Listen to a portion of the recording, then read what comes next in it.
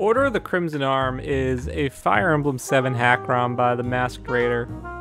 I had a great time playing this hack, and after finishing it up a few months ago, I wanted to revisit it with a fresh eye and talk about some of its standout maps. And the first map that came to mind when I was reviewing the 25 some odd maps is Chapter 13, Light of the Emperor. It takes place right in the midpoint of the game, just a few chapters into the game's second arc and before promotion starts to happen en masse. And in my discussions with others who have played the game, Chapter 13 is often cited as one of the game's best, if not its most notable. And even for those who haven't played it, they may be vaguely familiar with the chapter featuring the Fat Bishop and the Beams of Light. What is it about this map that makes it such a standout? Let's talk a little bit more about what this chapter does to create that ultimately memorable experience. And it's important to remember that sometimes making a memorable chapter isn't just about the chapter itself, but the build-up that goes into it, and then the execution in both narrative and gameplay to make it happen. So let's start a little bit with where we're at in this particular point in the story. Chapter 13 has the player, led by your Lord Algemus and your self-insert tactician, alongside their pals Ernst, the Myrmidon Jagan, and your third Lord Wayland, engaged in a conflict with Zentirum, the continent's holy land that has been waging war and causing trouble for a lot of folks throughout the course of the game's story. After backing Cortez, the king who we defeat, to bookend the first 11 chapters, the group turns their sights to Zentirum, who is sponsoring him and really enabling him to do some of the things that he was doing. So just as far as villain design goes, Zentirum as an enemy faction is a pretty cool one. We do first brush up against with them directly in an earlier chapter where we see monks with Brigand AI, which is another standout feature of the hack, watching a monk go in and destroy a house. The Inquisition is certainly a force, and they're mentioned constantly throughout the game. They're a real presence, and while evil churches are certainly no stranger to the genre, I find that Fire Emblem, and especially ROM hacks, doesn't really have too many plots centered around them. You know, obviously 3 houses at the Church of Saros, but besides that, there's not really too many evil churches, especially in the ROM hacking scene. So they're a pretty distinct enemy faction, and again, it's not every day you're worried about enemy monks, of all things.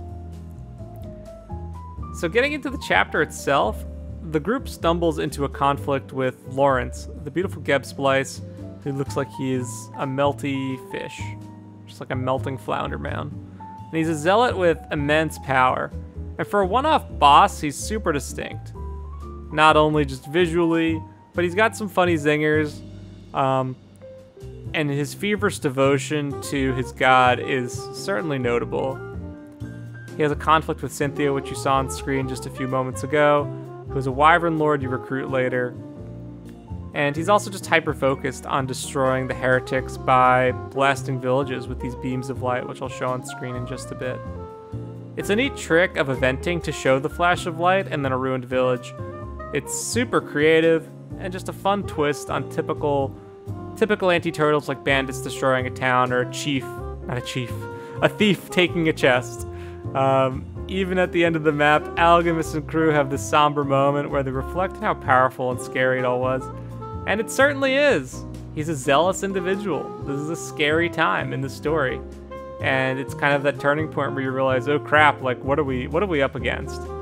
Are there more fat, melty fish bishops that we need to deal with? You know, at this point we don't know. But we know what this guy's capable of.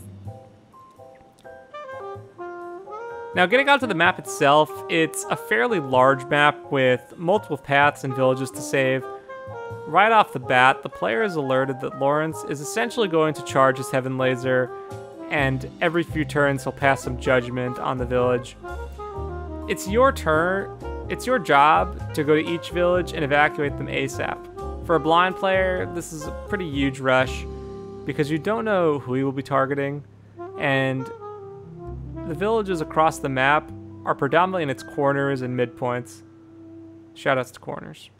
Splitting is basically required if you want a real shot at getting all the rewards safely, and evacuating all of the villagers.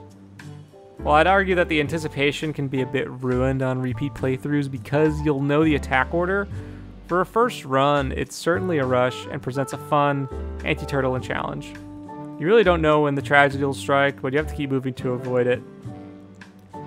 In addition to this anti-turtle, a group of sages appears from your starting position after a number of turns to chase you down. While not quite instant game over units if they attack your group, they're strong enough that you don't want to deal with them regularly. You probably just want to wrap up the map once they show up.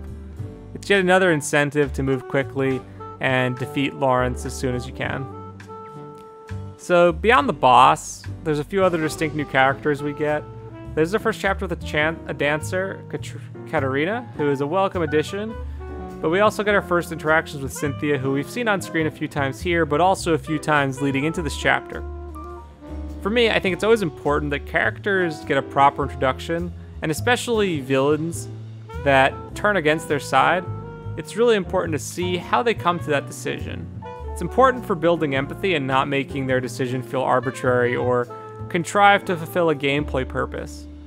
If we didn't see Cynthia in those earlier scenes with Cortez or with others from Zentirum showing doubt or not really believing in what her country was doing, the scene would feel out of place and Cynthia's one-woman fight here would feel a bit forced.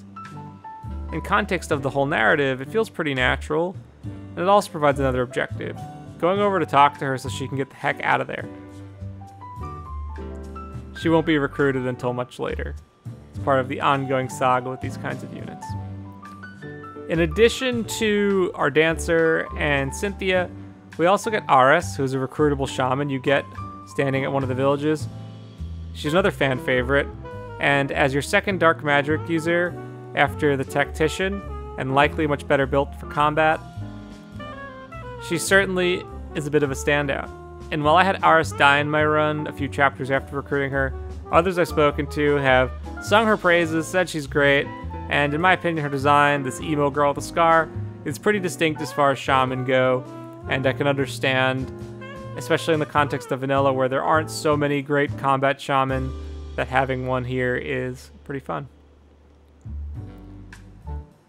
So when it comes to things I would change about this map, the biggest thing for me is the choke points. There's a lot of one-tile choke points here, and it can really slow down the flow of the map. Having to rush and get stuck in this conga line traffic jam can be a bit rough. On one hand, I could argue that having these choke points add to the intensity and force the player to use their best units and weapons to quickly clear that path to get to the village. I think that more than likely it's just going to add to frustration and feel more like a logjam than a challenge. I think widening some of these chokes would do a great deal for improving the overall map flow. Beyond that, the map is a little big. I think given the nature of the anti-turtle, I think it's okay because it's really like a timed rush to the villages. And so I'm willing to give it a pass, but it is probably a little bigger than I would personally design for. And you could probably make better use of some of the space. Like this mountain at the bottom here is kind of needlessly big. Can we widen this out a little bit? Can we make another lower path or whatever? There's some things we could do here to just improve the overall flow of the map. On a more narrative sense, one thing that I'm not crazy about here is that Lawrence is super powerful. I mean, the guy's able to nuke villages with beams of light. And beyond, you know, the somber moment at the end where they're all kind of in awe of what just happened, it's never mentioned again. And none of the other Zentirum forces do anything quite as awe-inspiring or just, you know, in the traditional sense, awesome, right? There's not a whole lot of village nuking that happens later. It never really comes up again. Really not until you fight one of the game's final bosses do you kind of see just such immense power, and it feels kind of random that it's just in this midpoint chapter with a one-off boss. So for something so strong, I'm surprised it doesn't have more narrative weight thereafter, but I'm willing to give it a pass because for gameplay purposes, it works out really well. So all in all, this map has a lot going on, man. And between its distinct visual identity with the towns and the water, the beams of light, the turning point narratively in the conflict for Cynthia, a funny fat boss, there's a lot to like here. And certainly, it's a lot different from your typical Fire Emblem fare. While it isn't super out there in the context of this game, it's a great map in both narrative and gameplay. And all in all, these elements come together to make that memorable experience. You have to remember that everyone plays Fire Emblem for a different reason. And when you're designing your hack, yes, you may say like this is a gameplay-oriented hack or this is meant to emulate a specific game. People are going to take away different things from it. Some people are going to look at this map and be like, oh yeah, it's the one with the fat bishop. Others are going to be like, oh yeah, it's the one with that really cool beam of light mechanic. Or maybe people like me are going to say, oh, it's the map that has a pretty good anti-turtle. And you get these characters who I liked using. So people will like your hack for different reasons. And having these different elements come together to create a package that can satisfy all of these types of players is hard to do. And I want to applaud TheMaskedRaider for making such a fun and memorable chapter. And it's certainly one that I look forward to revisiting next time I do play Order of the Crimson Arm.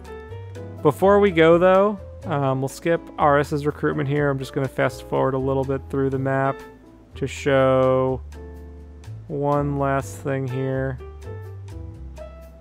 because I think I have it on this video. Here we go. Yeah, I think you should just see it happen. Here's the event. Did the light of the heavens cleanse the land of darkness? In his name and his glory, judgment was given.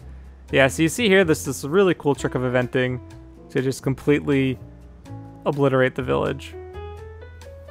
By the 12, indeed, Alchemist. Yeah. So, cool stuff. Very dark, very grim, but also good for gameplay. So, nice job. And so I ask you in closing, hackrom designers, to, and this is something I need to do as well, is think about how we can create better and different types of anti-turtles. And I think it's important not only to think from the lens of the how, like what do I do, but what's the end goal, right? If we're trying to find a thematic replacement for a brigand destroying a town, think about the end of that. The point is to get the player to move quickly to save the village. In this scenario too, the beams of light serve that same end, but through a very different means. And so I would certainly encourage you all to think about that and how we can be more creative. Thanks for watching.